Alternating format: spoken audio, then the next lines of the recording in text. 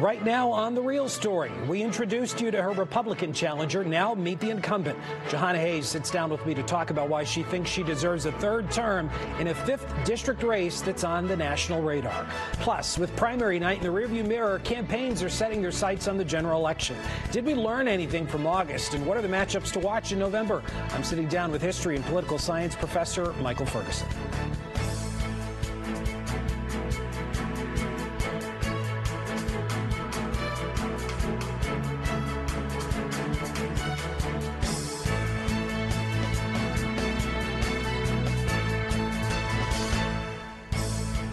All right, good Sunday morning, everybody, and welcome to The Real Story. I'm Matt Caron. She's ahead in fundraising, but tied in the polls. With just about 90 days left, national party influencers are descending on Connecticut, both to try and keep the 5th district seat blue and to turn it red. I'm joined by now two-term incumbent Democratic Congresswoman Jahana Hayes. Jahana, I appreciate you being here. Good morning. Thanks so much for having me. Of course. So let's jump right in. This is sort of an exciting race. Let's talk about how close it is. In 2018, you won the 5th district with 56% of the vote, 55% in 2020, but your district has slightly favored Republicans when it comes to gubernatorial races, and recent polls done by some Republicans have it as a toss-up. But are you worried? Are you worried? Well, I think it's very important that you add recent Republican polls have it as a toss-up.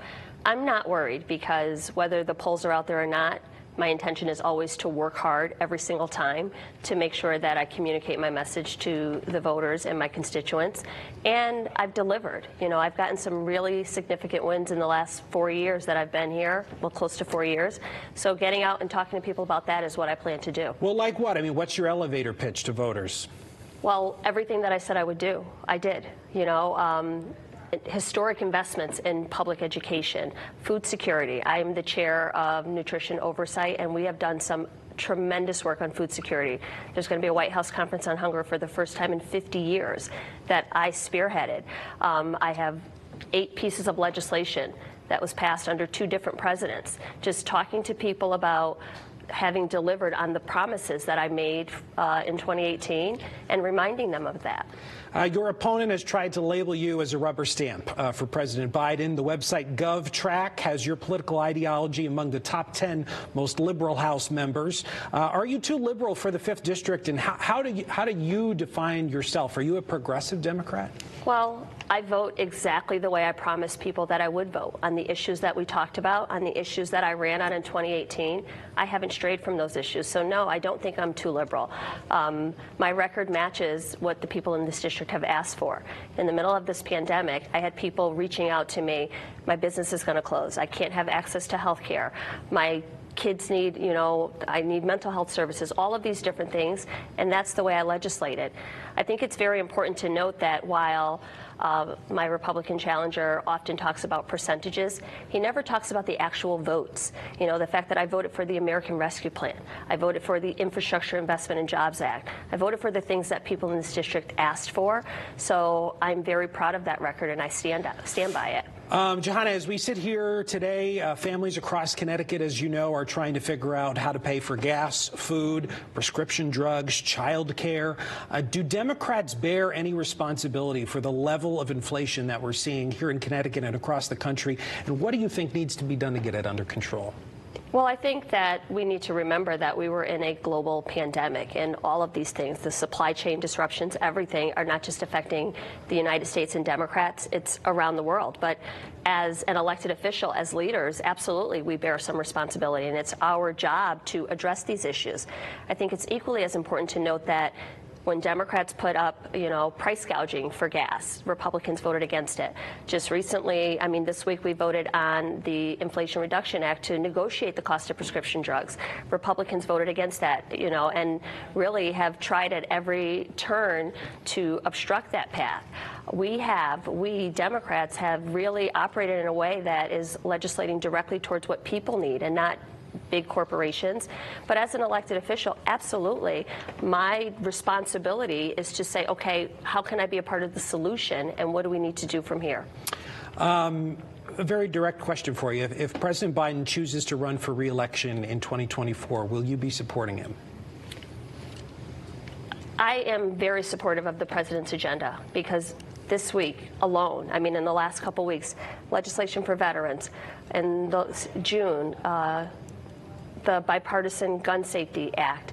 We just passed legislation to the CHIPS Act, the Inflation Reduction Act. So this president has had some amazing wins. In 2018, under Trump, we were supposed to get infrastructure passed, which was decades in the making. No one could get it done. So President Biden did get that done. I'm very supportive of his agenda. To your question, I'm going to wait to answer that because Republicans are still running attack ads against me from 2018 because I waited on the speaker's race before I knew who was running. I'd like to see if former President Trump announces. I'd like to see what's going on so that I have a clearer picture of the landscape. Well, why wouldn't that be an automatic yes? I mean, he's a sitting incumbent president. If he chooses to run again, why wouldn't it be an automatic? I support the president. Make no mistake. I support. Would you vote for him? Would I vote for President Biden? Yeah. Yes. So you do support I have voted for him, and I would vote for him again. I'm supportive of the work that he's done. Okay. All right. I mentioned in the beginning how you were ahead of your opponent in fundraising. So speaking of money, when you first ran for office, you were very quick to renounce the influence of corporate political action committee contributions. But since then, you have accepted hundreds of thousands of dollars from corporate PACs, and I was wondering why. Well, when I ran in 2018, when I announced that I was running, I'd never run for public office, and I didn't realize that corporate PACs include teachers unions and employees who pay into good government funds like I did all my life. I'm a person who would have never been able to max out to a political campaign. So recognizing that this is money that comes from employers, it's tracked better. I mean, you know where it's coming from more so than you do some of these large donations. And notably, no Republican has ever, at least that I know of, has said, I'm not going to take corporate PAC money. So to try to run a campaign and run a race against... But you said it. You said it, and then you didn't do it. I didn't know about it. I didn't know about it. So I am very careful about where I take money from. So I take from employee unions. I take money from corporations, but it does not affect my voting in any way. Okay. Also, staying on the topic of money here, the Federal Election Commission records show that you've paid your children thousands of dollars over the course of your time in office using campaign funds. I should mention it's not illegal to do that so long as your family members are providing legitimate service and the pay is of a fair market rate. So can you explain, what your kids do for your campaign, and are you at least worried about the perception of nepotism? Well, it's not illegal, and I'm not worried about the perception of nepotism because I have hired them to work on my campaign, and they have worked on my campaign. I mean, everybody knows right now it's so difficult to hire campaign staff, and I have consistent staff who have worked on my campaign. My children have worked on it. This has been raised over and over again. I'm not worried about the perception because I haven't done anything wrong, and again, it doesn't affect my work in any way. It's not illegal. It's not anything that I ever have to be worried about. And I'm not the only elected official to have hired members of my family. It's prohibited on the official side, and I would never hire someone from my family on the official side. But again, it's not something that I'm worried about. Okay, I wanted to give you the opportunity to clarify something you said a couple of months ago. You explained why you think you got elected. And you said, and I quote, "There's this idea that the only reason I got elected is because white liberals felt super sorry and guilty and voted for me. So just give them any other African American and they'll vote for this person all the same." End quote. So, I mean, was that insulting to your constituents? Was that not the right quote? Well, it's quoted, but it's taken directly out of context. That was on a meeting, and I was sharing what was shared with me. So I was repeating what someone had said to me, and that's been said over and over again.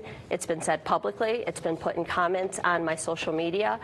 And I was at I believe it was a Democrat meeting we were having, and I was repeating that. So that wasn't me describing how I got elected or why I got elected. That was said to me. The only reason you got elected is because you're a black woman in this district. Do you believe that? Absolutely not. I got elected because I did the work, because I continue to do the work, not once, but twice. I've had 2 very successful campaigns. It's more than the color of my skin. It is me having the lived experience, having walked in the same shoes as many of my constituents, caring about the issues and working for those issues. I got elected because I did the work. But as far as the part where you said putting up some other African American, you were referring to your opponent, George Logan. Were you reducing him to a racial identity? Absolutely not. What was that sentence for then? I was repeating, like I just said, I was repeating what was said to me. All right, what do you think can be done as far as education goes? Because we're about to start a new school year. There's a lot of apprehension, first of all, because of COVID, and second of all, because we've seen a lot of high-profile mass shootings here in the United States. So what's your message to students and teachers as we head back for a new school year?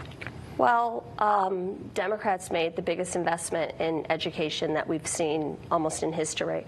Connecticut received over $1 billion specifically for education, so providing the resources and the wraparound services so that school districts can do the work that they need to do. But also supporting our teachers, making sure educators have what they need in order to go back in the classrooms and stand in front of kids. As far as mass shootings, I think, again, I have introduced legislation to just identify what a mass shooting is so that the CDC can begin to track and research it, which has been rejected by Republicans. Any conversation about helping to make kids safe in schools is rejected. I have been firm in my commitment and voted for it over and over again to reduce the incidences of school-based violence and make sure that kids feel safe in schools. What do you think can be done to make up for not only the learning loss that we've seen, but the real and measurable social and emotional damage that was done?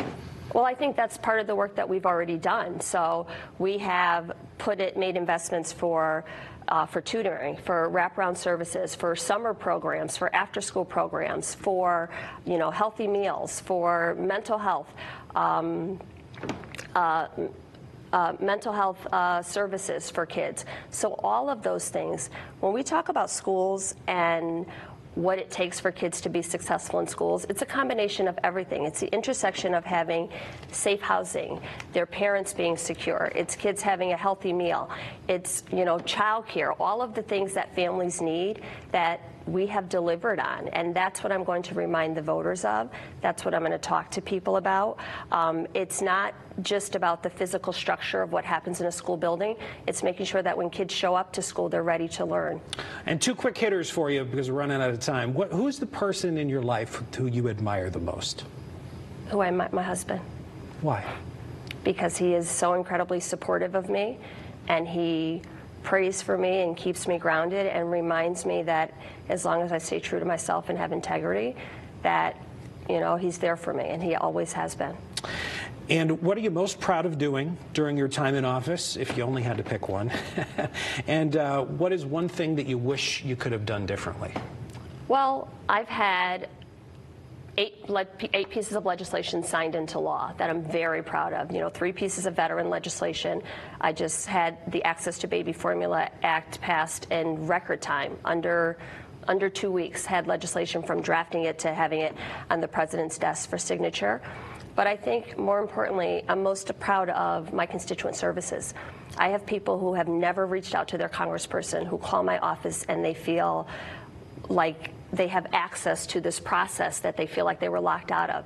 That was very important to me, to make sure that everybody in all 41 towns felt like they were represented and not just a small majority, in some high turnout communities. So that, I think, is what I'm most proud of. When I go to the grocery store, when I'm walking, in downtown Waterbury, and people say, I reached out to your office, I didn't know who else to call, and I was able to get help. That I think is why I went to Congress, and that's why I think I deserve to stay here. Congresswoman Jahana Hayes, running for re-election for a 3rd term here in the 5th District. I appreciate you coming on. Thanks very much. All right, coming up next on The Real Story, breaking down the bitter battles ahead as the campaigns set their sights on November. What did we learn from the primaries, and what influence will the national political climate have on the big races? I'm sitting down with the political science experts.